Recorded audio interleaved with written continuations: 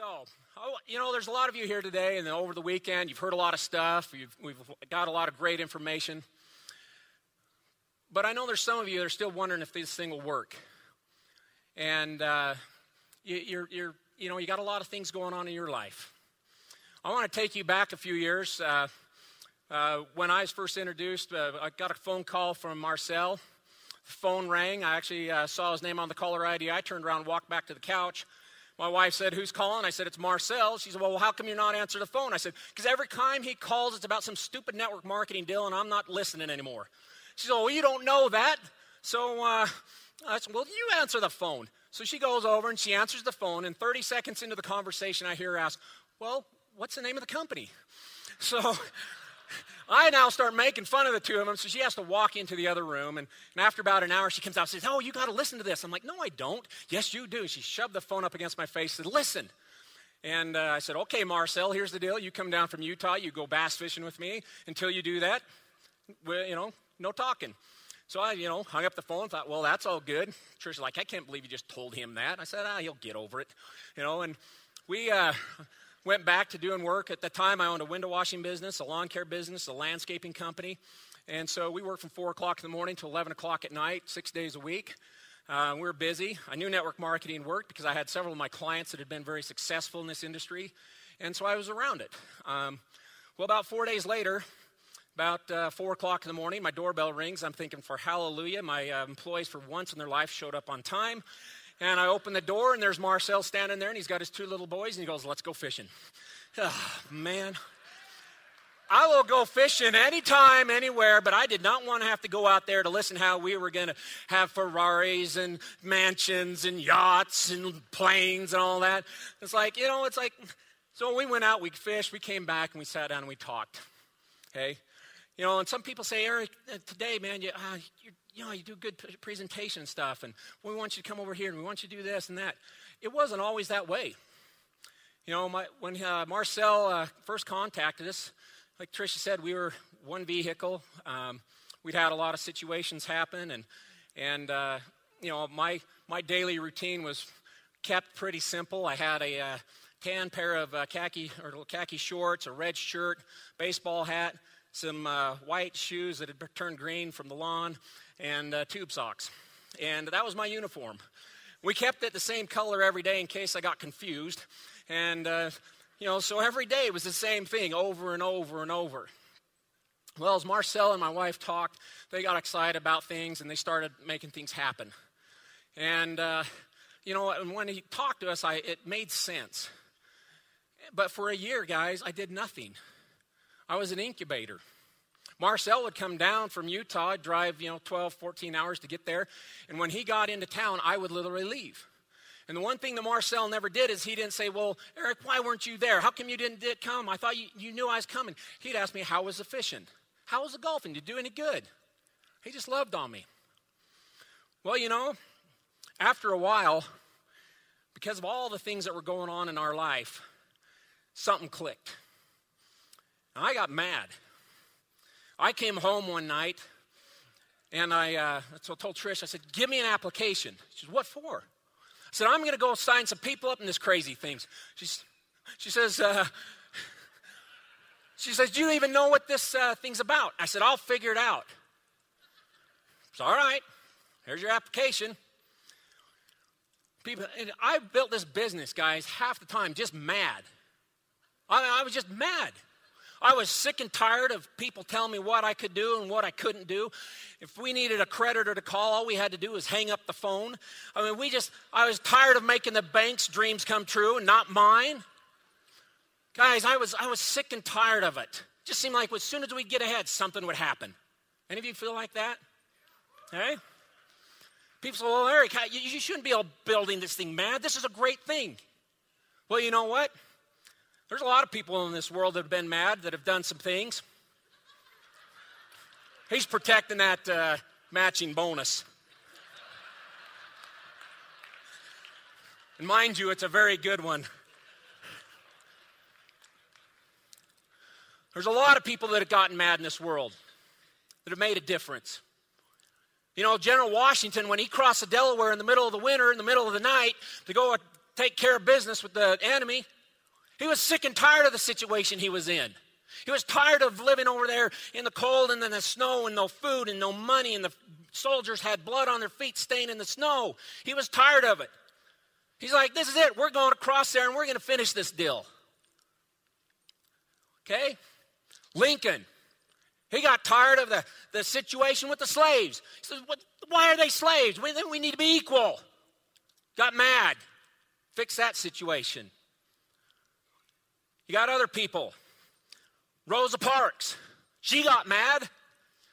So why can't I sit where I want to sit? Some of you need to get mad. You will only tolerate what you can stand. And once you finally get angry enough, you'll make a change happen.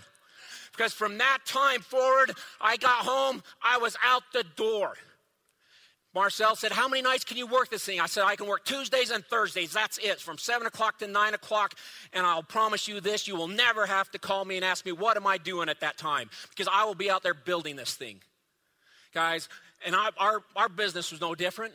People laughed at us. They made fun of us. We got no-showed. Okay, I got a no-show. I drove from Phoenix, Arizona to Seattle, Washington. Got up there. Knock on the door, nobody's there, call the guy and said, hey, we're here. Oh, dude, I forgot to tell you, we moved yesterday. Well, okay, where at? Oh, we're in San Diego now. Yeah, I've been no-showed. We used to do meetings at my house. I mean, we do these. Me and Tyler were laughing about this the other day. We had no idea what we were doing. I mean, we got this PowerPoint projector. We thought, oh, that'll be the thing. So we bring it over to my house, and we literally had no place to really project the thing. So we pointed it on the ceiling, got some popcorn, and acted like we were watching a movie. All this time, I'm going out there, and we'd made some goals with our kids that, if we sign up 5 people, then we're going to go over to Cold Stone Creamery. And every night, if I got an application, I'd stick it on the refrigerator, and they'd run down in the morning to see if we'd done it. Well, we got to that point. We took them down to Cold Stone Creamery. That was all that we could do, guys. That's all that we had at that point. Then I remember we said, okay, if we get 10, we're going to go to Peter Piper Pizza and we're going to splurge. We're going to get $20 worth of tokens and you 4 kids can split it. Well, to 5 and 6 years old, that meant a lot. Okay? We had a goal that we'd go to Disneyland. We hit a certain rank, we'd go to Disneyland. Well, we hit it. I'm telling you, that was one of the most precious days of my life, as Cinderella took my little girl and took her all alone by herself and just talked to her and made her feel special. As I stood there in front of the castle, and I happened to look down at my feet at that point, it says, when you wish upon a star, it makes no difference who you are. Magic moment.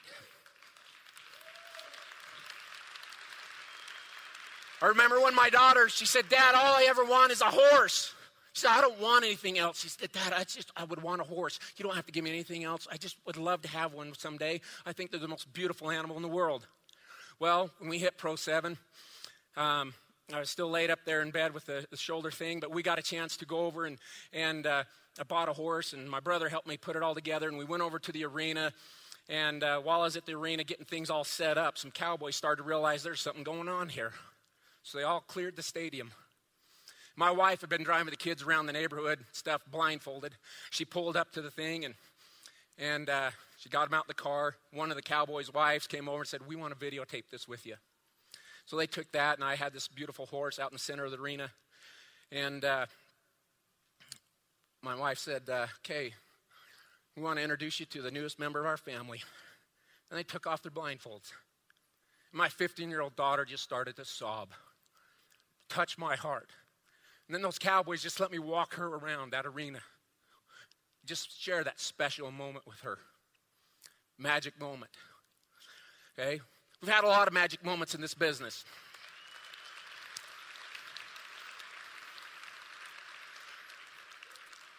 Tricia covered a few of the things that we've gone through, but I think she skipped some. Just checking. Okay? When I was backstage, Eric Merchant's like, man, I'm so glad you're all geared up. And I said, don't worry, Dave Brown's already my lawyer. You're too late. Okay. I have a list of things that we have done, gone through. Because, we're no different than you. Life happens. As I would go out and I'd do presentations, I thought I was doing pretty good. We got to a meeting one time, and Tricia gets up there and she starts telling people about how she used to get phone calls. As soon as I'd get done with a meeting, she would get a phone call. And, as I was walking in the house, she said, how was it? And I said, oh, it was awesome. Well, her phone call was people calling up and saying, if he ever comes again, we quit.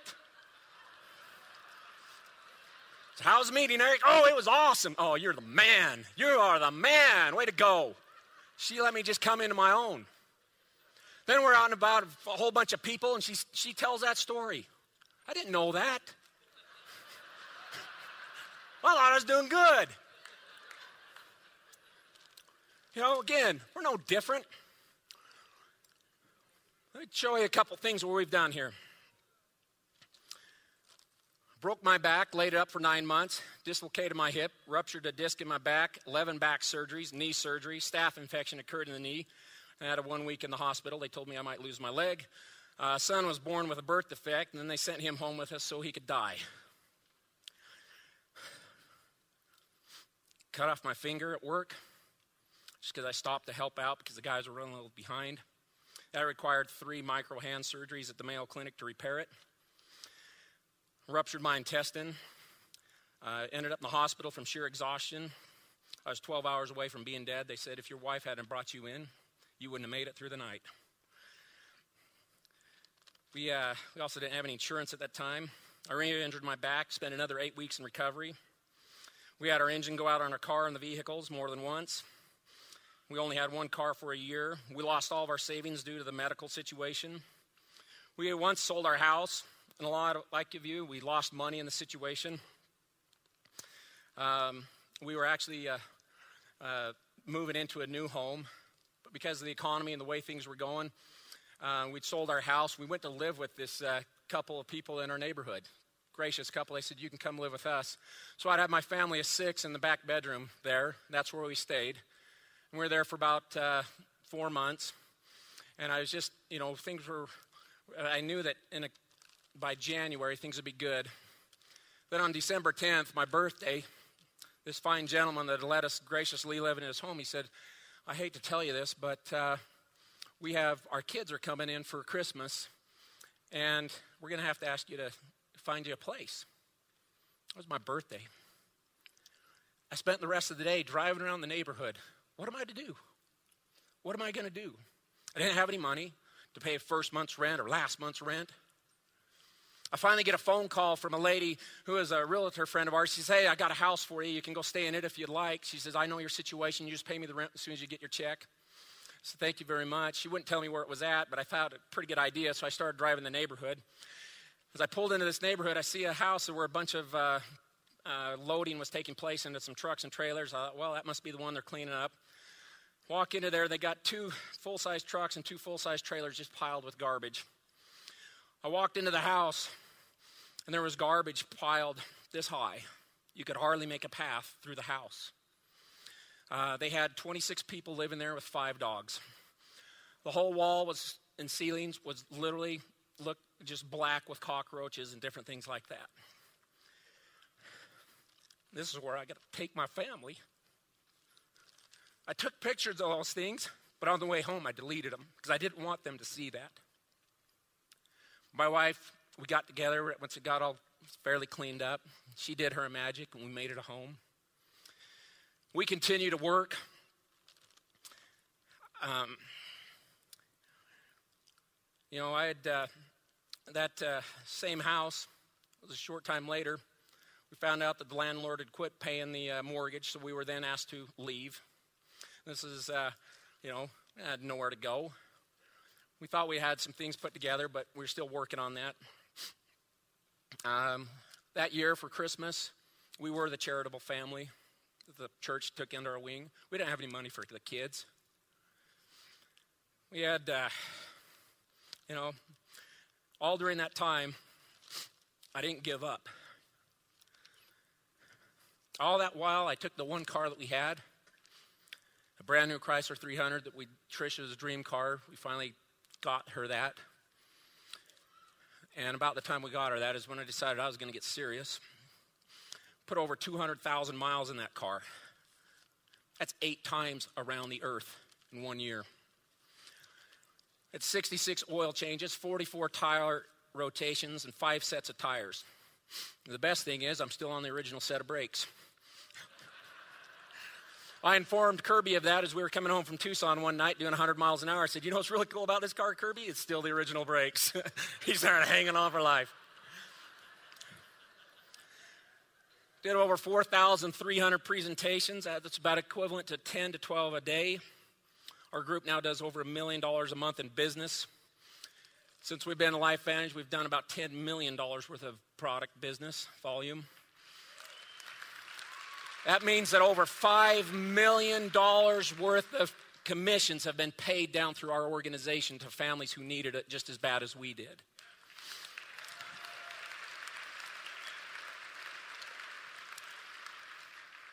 We created, down through our organization, we got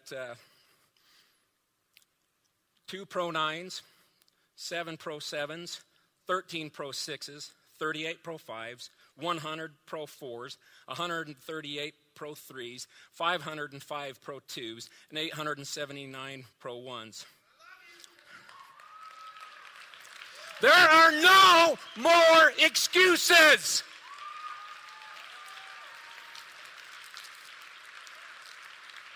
If we're going to take this company into the 21st century to be the company that it is, then we have to step up to the plate. How many in here feel like they're very good at what they do? Raise your hand. Well, I'm here to inform you that very good will get you fired. And today, you have to be amazing. What I mean by that, I bought a flip phone. It had color, it had texting, it had take pictures, it could take videos. It was very good. I threw very good away because of the iPhone. The iPhone was amazing. You need to be amazing. If you want to succeed in this business, you got to step up the game. This business, a couple things that you're going to have to learn how to do. You're going to have to learn how to be a team player. Okay? You're going to have to transition. You're going to have to go from a transitional leader to a servant leader. Okay? This company needs leaders. A leader, a servant leader, like Skip Campbell, Tyler, Jason, Bill and Cynthia, Blue, Colt. These are servant leaders. The secret to this business is not what you can do for yourself, but what you can do for others. If you learn this one thing, this is the secret to this business. Do with others what they don't think that they can do for themselves until they eventually realize that they can. And if you'll help enough people achieve their dreams, you'll be taken care of. Okay?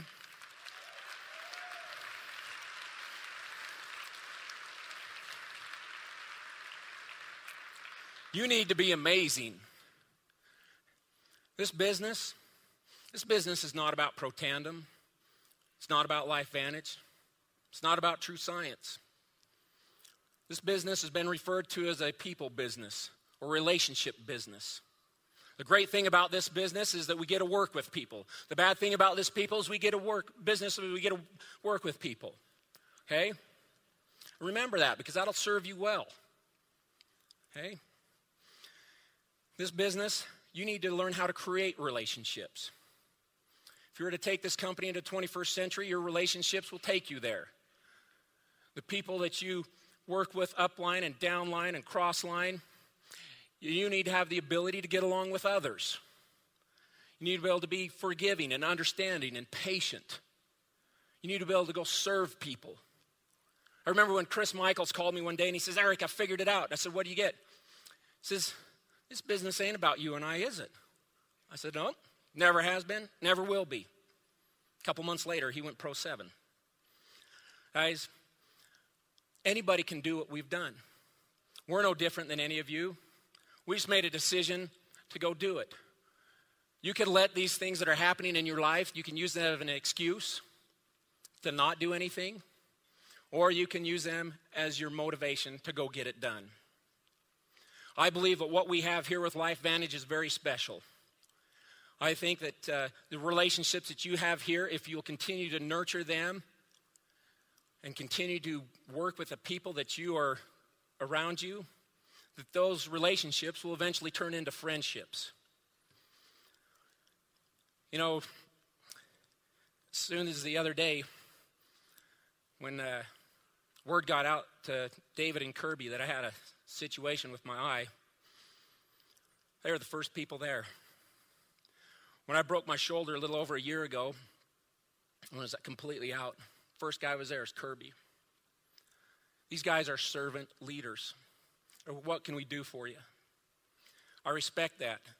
I remember when we first come home from meeting Dave Brown, I called Tricia, and she said, so what did you see? I said, well, I met this guy named Dave Brown. He's a lot like Kirby. She says, then I'm in. Nothing more had to be said. Just tell me about it when you get home.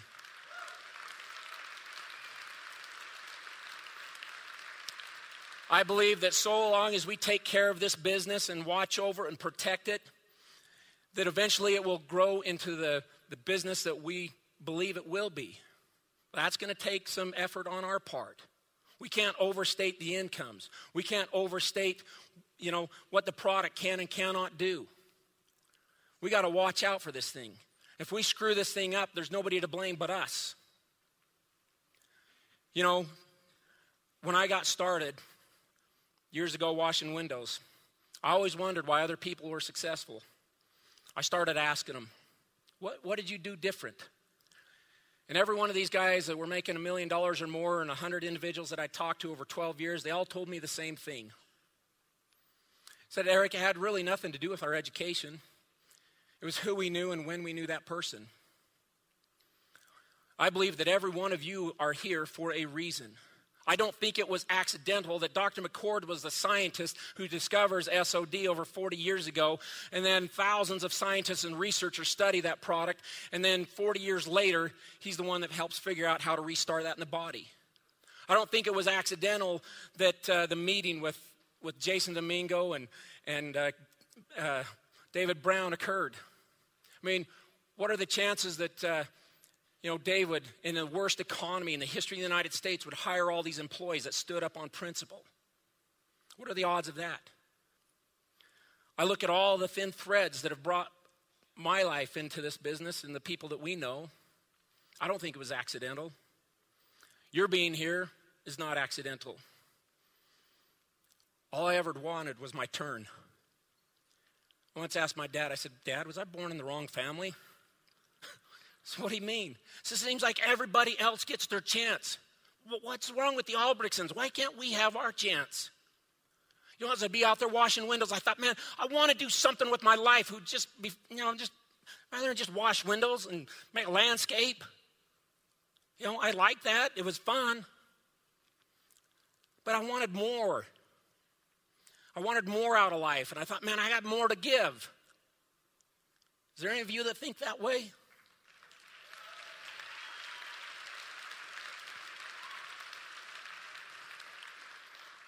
When LifeVantage came into my life, this was my turn. I believe that everything that I'd gone through up to this point has prepared us for this moment. I believe that every one of you that are here today are leaders. And everything that you've done has prepared you to be a part of this. You have an important role to play in this company. And it's time for you to step up to the plate and fulfill that role. I believe that when we do that, then the world will know LifeVantage. I just wanted my turn. That's it. That's all I ever. And when I got my turn, I was going to make the most of it. Guys, people called me crazy. They said, oh, you're crazy, running around doing what you're doing. Yeah? Call me crazy. Crazy's nice.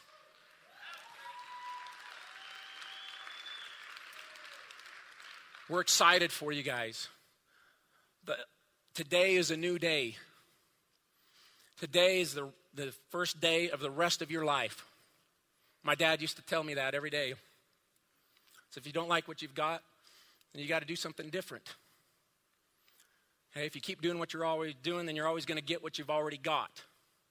Well, we made a change so we could go make a difference. I want you guys to finish the race that you've started.